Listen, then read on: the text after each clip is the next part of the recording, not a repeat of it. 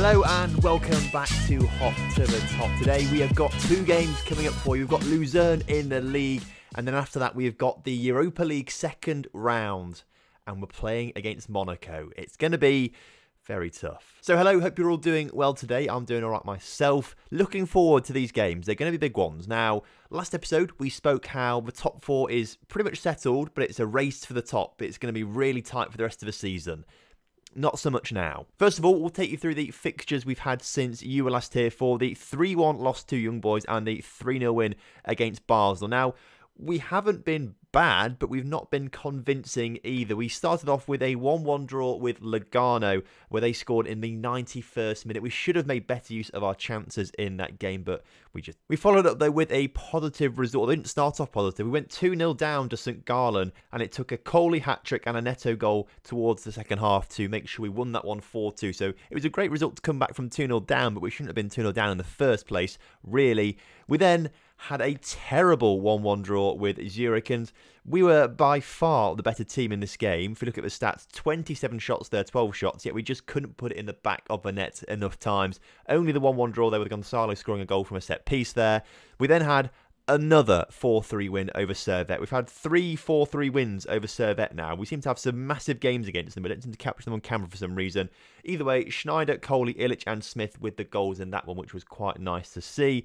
And then last time out, we played Sion in the Swiss Cup quarter-final. We played a bit of a rotated side in this one to rest a few players for this Luzerne game in the league, because the league is sort of the priority. But we still managed to win it 3-1 with Allen, Neto and Schneider getting themselves on the score sheet, which means we set up a semi-final against Young Boys, who of course we lost to in the final last season. So you look at that and think, okay, you've done pretty well, not lost a game in there, you know, results aren't going too bad. But if we look at the Super League table, we have actually dropped 5 points behind Basel now. And obviously they had some games in hand on us that they haven't really got away too much from us, but apart from one loss there in the Super League, they've actually played better than us, winning more of their games, which is a little bit frustrating. For the good of the entire league, though, they are doing quite well in the Europa Conference League after being knocked down after getting third in their group in the Europa League, so that's quite good to see. I want to see as many Swiss teams as far as possible in European competitions this season so we can get a better coefficient for the next few seasons. Young Boys are only 3 points behind us, but Luzerne have dropped back a little bit. They're now 5 points behind us, which means they're 5 points behind Basel. So that sort of 4-horse race it looked like for a little while last episode has sort of gone back down to a 2, maybe 3-horse race. Now the transfer window has finished, and we did manage to sign a player. We nearly signed 3 players actually. 2 of them decided to go to other clubs instead, which was a little bit annoying. But we have signed for 1.2 million. Overpaying for him a little bit, but we have signed Alexis Claude Maurice from Nice, who is a winger on that left-hand side to provide cover for us whilst Tim Wright is out for the next 8 to 10 months injured. Now, we probably have overpaid a little bit for him, as he's only 2.5-star current ability, 24 years old. He's got some good, determination. He's got good mentoring stats and things like that, but he's not a player that I expect us to use too much. Dajaku is only slightly worse than him, apparently, so they'll probably rotate a little bit. In fact, Dajaku's played a lot more than Maurice because he's played quite well. He's had some good form, Dajaku. So Maurice has found it a little bit hard to get into the starting lineup recently. And he's going to start on the bench today against Luzerne just because Dajaku has played relatively well in the recent few games. So this is the starting lineup then for today's first game against Luzerne. We've got Fruchtel in goal with a backline of Boone, Augusto, Gonzalo and Cruz. Schneider and Illich to swap over, and then they can be in that midfield partnership with Dajaku, Alex Smith and Allen as the attacking midfield trio. A few of you have told me to switch Allen's role around, and whilst I want to, I don't want to make him an attacking playmaker because Schneider does that quite well. He also does Mazzala, but I feel like a Mazzala is, it says here, it's a central player that likes to drift wide and operate in the half spaces, essentially a central winger, half winger, and I don't really feel like it's the best. If we've got wingers already, what's the point in having a half winger? So Schneider sort of has to be that attacking playmaker, which only really means that, and we can make Smith a trequartista or something like that, but he's just not that comfortable in that role. So I feel like we have to leave him on attacking midfield. Let me know what you do in the comment section, though. And then Coley is going to be leading a line for us because Molnar has failed to score for a long time, whereas Coley has picked up a few goals. He's now up to 25 goals in all competitions now, ahead of Molnar's 19, which is good to see. So he gets the nod for today's game. So jumping straight into things in this episode, is anyone else playing at the same time as us? It'd be nice if Basel were, but Basel aren't playing at the same time as us. So we can watch out for the young boys result, because that's quite important to us right now. Of course, we're playing Luzerne, who are in 4th. So we need to be getting the win here today if we want to keep mounting pressure onto Basel, who are currently top of the table after having, I'd say, 2 abysmal seasons the past 2 seasons. They came 2nd and 3rd, I think, but they've just not been anywhere near the title. Like, Young Boys have run away with it, and then it was us and Young Boys last season running away with it. So Basel have had a bit of a tough time not being anywhere near winning the league. So they're doing well this season, which is nice to see for a change, maybe. But it's also quite nice to see Lucerne up at the top of the table as well. I'd like to see them get a few more points and it to be a real proper title race, but obviously they can get their points after we take 3 points off them. And we're going the right way about it. We have 7 shots to their 2 shots right now, but again, very similar to other games. We either score quite a few goals but concede a few as well, or we just can't seem to get anything and we get like a 1-1 draw or a 0-0 draw and things like that. We're too inconsistent for my liking right now, and that ball forward wasn't brilliant, but their clearance also wasn't great as Alex loses possession at not Alex Smith. Who is number 17? What's his name again? What's his name? Alan. It's not Alex Allen. That doesn't make sense, does it? I cannot remember what his first name is now. It's weird. You look at these players all... Jake Allen, isn't it? I see the J now. I know what it is. But you look at these players all season, and all of a sudden, their names go out your head for some bizarre reason. Either way, we've got to half-time. Very little to talk about in that first half, and it's 0-0 still. Come on then, lads. Let's get it sorted out in this second half. Gonzalo on the ball right now into Felipe Cruz. Felipe Cruz back to Gonzalo. Let's not lose possession of the pressure here. Good idea to pass it back to Fruchtel there. Distribute it out into the middle. That's good to see. Schneider coming forward now. Just put a little ball over the top to someone. That's what we usually do. Dajaku into Alex Smith. Back to Dajaku. They're defending really well, I've got to say, at Lucerne right now. In a real good bank of defenders there. Boom. Can't quite get it in. Schneider into Dajaku. Alex Smith. It's somehow kept out the back there.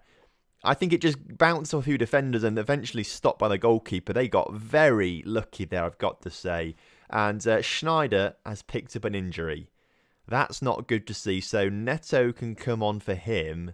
Hopefully it's not as bad as Tim Wright's injury. That would be dreadful if that was the case, as Cruz puts a free kick in. Gonzalo heading it over. We really need to win today's game if we want to be looking at winning the league. I mean, Coley's played terribly, so Molnar can come on instead for him, and Dajaku as well, so Claude Maurice can come on. So they're all the substitutes that we've made, whereas Lucerne have a free kick, which is nearly put in the back of the net from a very clever free kick there. Right, we're going to go to very attacking as well. I've decided that, and shout, show some passion. Come on, boys. Show some passion. Final 10 minutes now, a big 10 minutes, very attacking.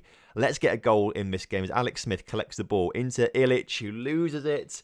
Here comes Lucerne now, coming forward. It's just unmarked. He's allowed to run through, and fortunately, Fruchtel denies him the chance to score. Come on, sort it out. Few more minutes to go. Luzerne have really got themselves back in this game in the second half. We've not really done much. Maybe we should have changed formation or something, as again, their number 17 coming forward, causing some issues, but still not scoring.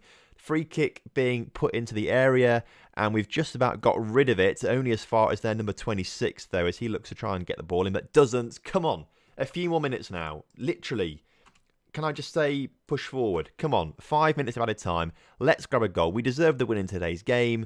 Unfortunately, it's coming to Lucerne, who can't turn it in the back of a net yet. But the highlight continues. Number 9 out to the number 15 in a lot of space, who can put a ball back centrally. Lads, don't let me down now. Gonzalo, great. Felipe Cruz, Neto, counter-attack quickly. Molnar coming forward. Don't let me down, Molnar. I believe in you. You've not scored for a while. Just pass it, not shoot, pass it. We could have won the game, but no, Molnar a little bit selfish there at the end. It's a 0-0 draw. It's not the worst result, considering that Luzerne are having a very, very good season, but it means that we are 4 points behind Basel. They've got a game at hand. They can easily go 7 points clear with not many games left this season. Schneider's injury then, only out for 3 to 4 weeks. He will miss the game against Monaco, though, and be out for 5 to 6 weeks. Do we give him an injection to get through that? Let me check this. So the quarterfinals are going to be at the start of April, which means he would recover in that time if we beat Monaco. And to beat Monaco, we have to put the best team out there. So I think it's worth giving him some injections. I never normally do this, but there we go. giving some injections to Randy Schneider so he can play the next game. Molnar now not scored in 7 hours of football, which is a little bit concerning. In fact, should we have a little pep talk with him? Should we just say to him, warm player, criticise recent form? Let me say, you've not been scoring many recently. And he says, I know I'm not doing well. I'll try hard to score goals. Okay, thank you, mate. We are going to start Coley, though, against Monaco, just because Coley is in better form, apart from last game where he got like a 6.4, which makes you think maybe we should start Molnar, but it's one of those things. Also, immediately regretting putting Schneider on injections. I think that could have been a bad idea. We probably need him for the league games, really, don't we? Should have thought about that. As I only just realised as well, the youth intake should come around here at some point, shouldn't it? I suppose we can't really miss that, can we? So we will play until the youth intake, but it means I'll probably have to play the Sion game off camera. And so here is the fixture list for the entire Eurocup second round. Again, we've got a pretty tough draw, to be fair, but I think we are one of the lesser sides left in the competition. Maybe Lasker a little bit less than, I don't know. We are down there, though. We're not like Man United or a Porto. Monaco, how are they getting on this season? Let's have a look. They're 4th in the French First Division. They drew their last game against Strasbourg, but they've done okay in other games, haven't they, I suppose? They are better than us, really. No real shocks, actually, in that first round. I suppose maybe Porto losing to Inter so emphatically in extra time as well might be a bit of a shock, maybe. But Moscow, Inter, Man United and Bayer Leverkusen through at the moment. Hopefully, we are going to be joining them, as Dajaku can't play because he's unregistered, apparently. I didn't realise that. So Claude Maurice has got to come on to play this game. Sosa also apparently unregistered. Why are they unregistered? I swear they're not. Either way, we've got to deal with that. Augusto is suspended as well, which is bloody fantastic. So Bozanovic, on you go. And then obviously changes need to be made. So we'll just make some very, very quick ones. Obviously, Schneider is a little bit of a risk on his injections, but you know what? We've got to put the best team out possible, and that is currently the best team. Right then, kickoff is upon us. I'm not feeling massively confident against Monaco. We've got a very good team. They've got Draxler. They've got it's not Kingsley Coman. That's just someone else called Kingsley. To be fair, actually, you're going to shout at me for this, but I don't actually recognise that many names in the Monaco squad. But Felipe Cruz is through early on. Can't score, though. I mean, should have done better with that shot. It looked like a terrible shot. As I was saying, I don't actually recognise that many names in the Monaco squad. I'm sure plenty of you will be screaming at me right now, as you usually do when I say I don't recognise player names, because everyone else seems to. I just watch Lincoln City, if I'm honest with you. Like, the only football knowledge I really massively have is Lincoln City. Other than that, it's what I pick up from my own saves. So I know the Lincoln United squad. I know the Man United squad because I played with them, didn't I, in the beta. I know, obviously, the Grasshoppers squad. Outside of that little bubble, not much really goes in, I'm afraid, as we look to be having the better of the chances so far. Bozanovic out towards Boone. Come on, Boone. Get this in the middle. It hit the corner flag. He's saved by that, but unfortunately, it might come back to bite us. As Monaco looking to come forward. Anthony on the ball.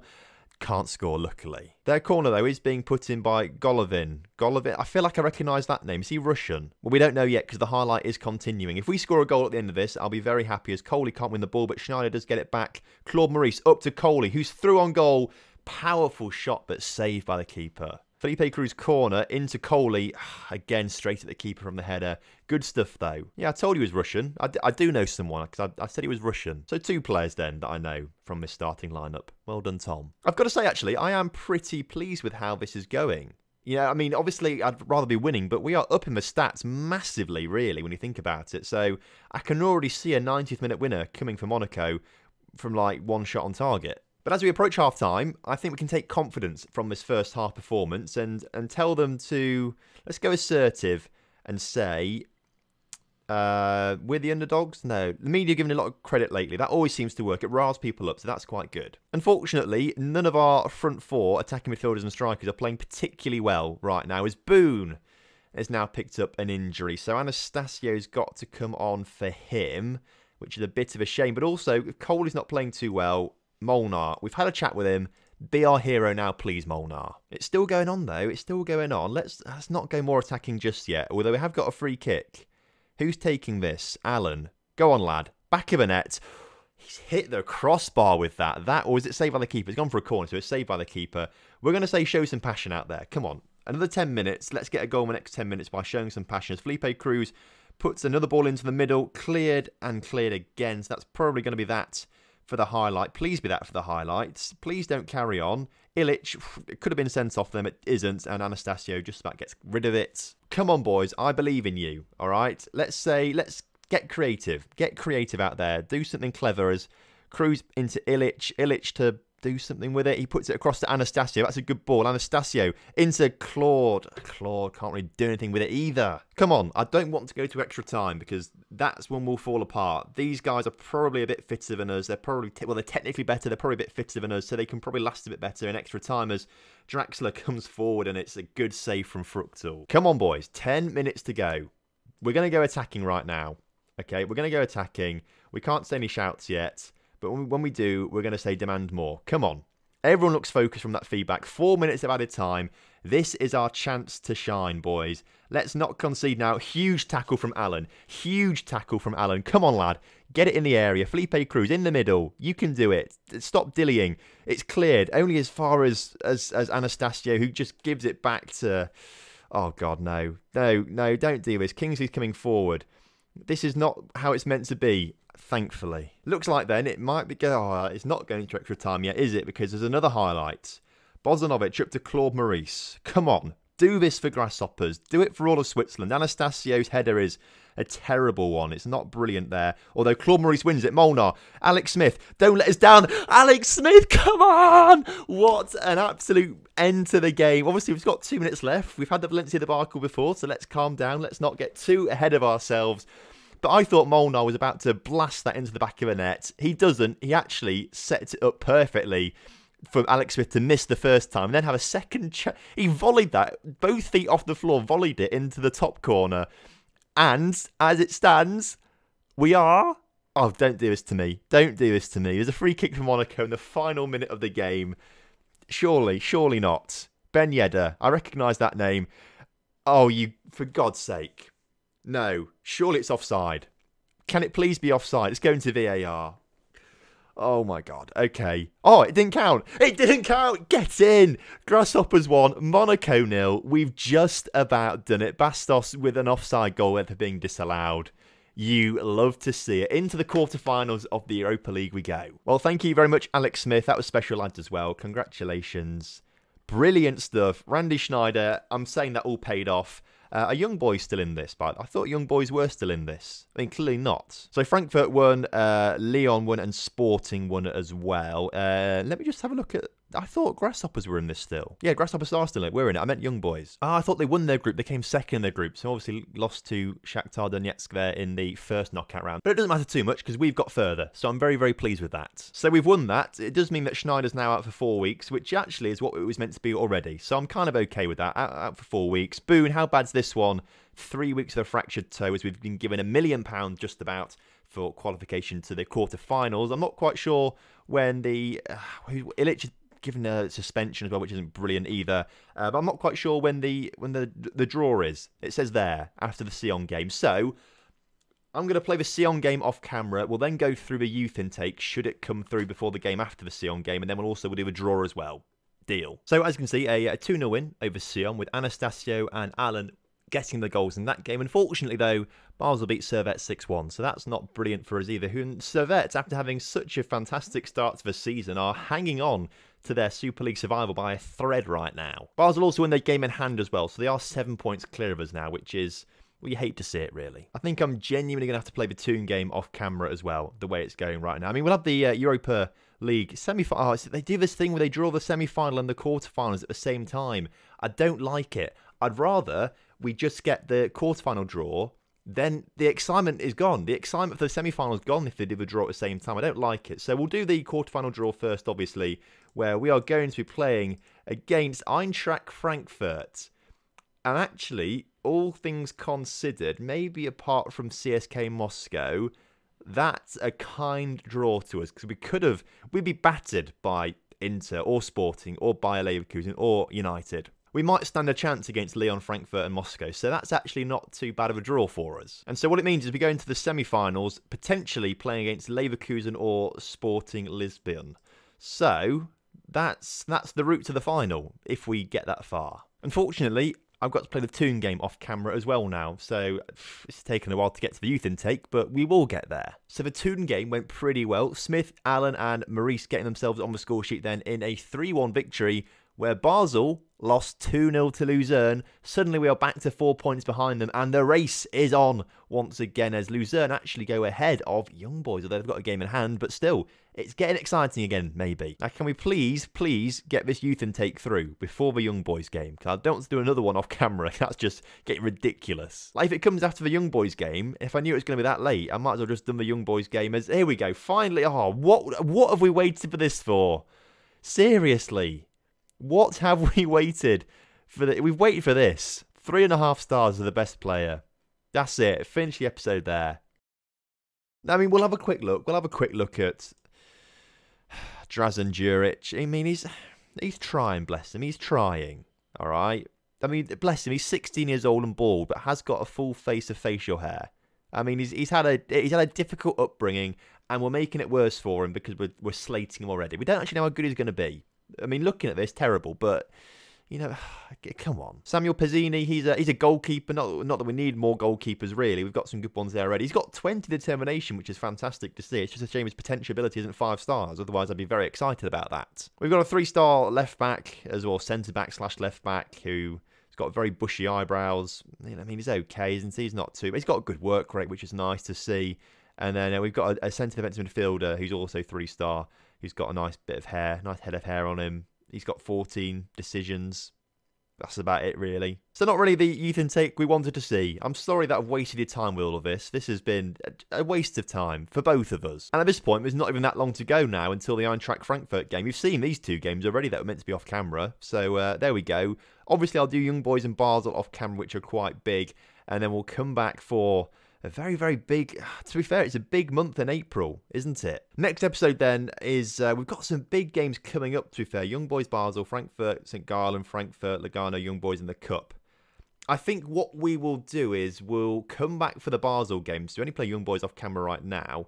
And then we'll do Basel, Frankfurt, miss St. Gallen, and then do Frankfurt again. Because they're those 3, that's a top of the table clash and the quarterfinal. They are big games. So tomorrow's episode is probably the biggest. I mean, I say this quite a bit, don't I? But it probably is the biggest in terms of prize at stake. We could go top of the table if we beat Basel and they sort of lose games in between. We could go to the semi-finals of the Europa League, which would be mental. Thank you very much for watching today's video. Please do drop a like and, of course, subscribe to the channel if you're new around here.